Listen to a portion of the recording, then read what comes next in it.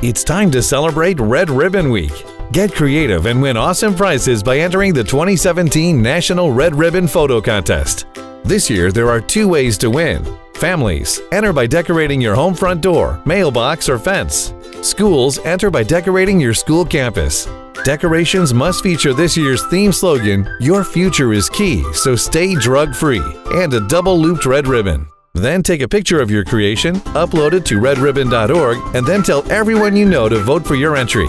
10 family entries and 10 school entries with the most votes in each region will win. Families win an iPad for themselves and $1,000 for a K-12 school of their choice to support drug prevention. Schools win an iPad for the person who entered on behalf of the school and $1,000 for the school to support drug prevention.